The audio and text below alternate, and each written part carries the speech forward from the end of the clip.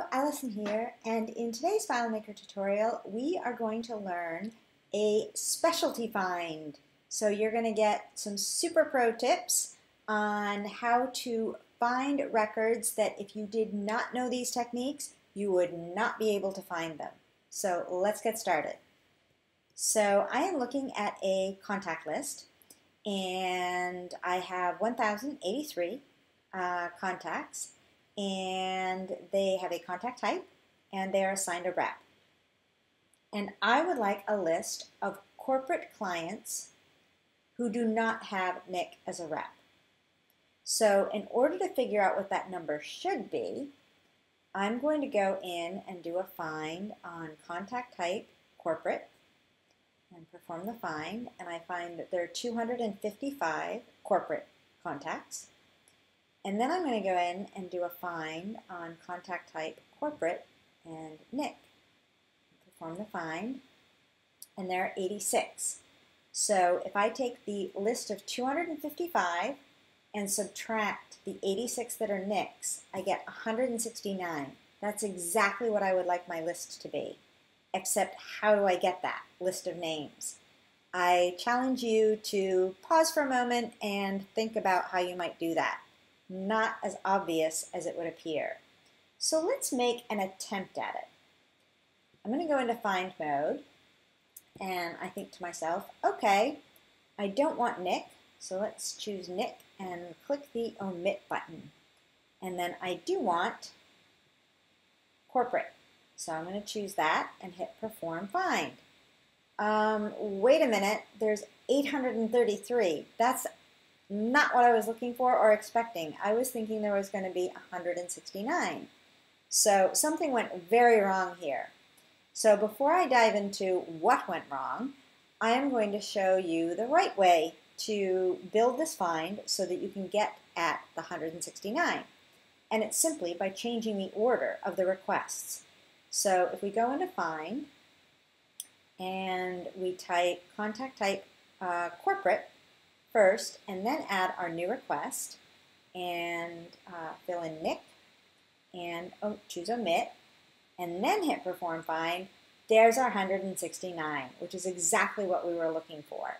So first off, this really demonstrates how the order of your requests really matters and can affect the results. So I think it's worth going into the other list and figuring out what went wrong. So if I go ahead and choose Nick and omit and new request and corporate and then perform find, there's my 833. And when you look, so Nick and corporate are there. That's exactly what I didn't want, which is a little confusing. But then if I take a closer look, I realize that anything that's not corporate, none of Nick's contacts are there. Like really, like not what I wanted. And so to explain what happened, when I first was struggling with this, I'm like, you know, what's going on here? I didn't understand it. So I had to break it down. And I had to think about a file room, and it had 1083 cards on it with contact names and bits of data like contact type and rep. And in this room, I sent a minion, and I made my first request. And I said, okay, go in and pull out all the cards that have Nick, right? And so they pulled out all the cards that have Nick. And then they came out and said, okay, I'm ready for my second request, and I gave them the second request.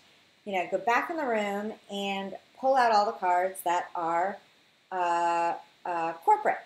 So he's got this pile, right, of cards that are there that don't include Nick.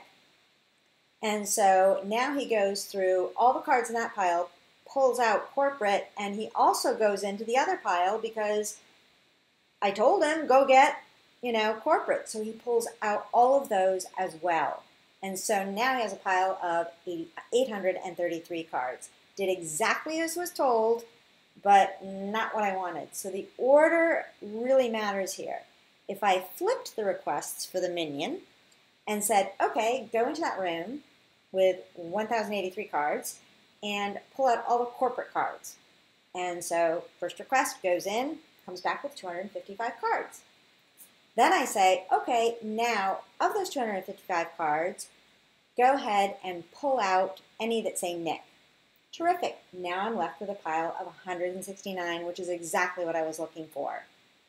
So if we were to come back to FileMaker and sort of replicate what this looked like to get at this 833, it might clarify a little bit. So if we were to go in and do these requests individually and say, okay, let's omit Nick. That was the first request that we officially told the minion, right? So that's 747 cards that are left sort of on the table from the first request. Then if we go back into Find and we say, okay, which was our second request, corporate, and we extend the found set because you already did the first request and we want to extend the found set, there's our 833. So there is a sense to it, but it takes a little minute to do some math and kind of think about the actions and the logical order of things. Really, really useful in finding things for reports, finding things for lists that are a little bit off, and if you didn't know these techniques, you would not be able to pull these lists together. So I hope you found this video useful. If you did, if you could give it a thumbs up. If you have any questions about this or would like some clarity about this particular find technique, then go ahead and ask in the comments. I'm happy to clarify because I know this is a bit tricky here. And if you would like to see more videos like this, please go ahead and click the subscribe button. Thank you very much for watching and have a great day.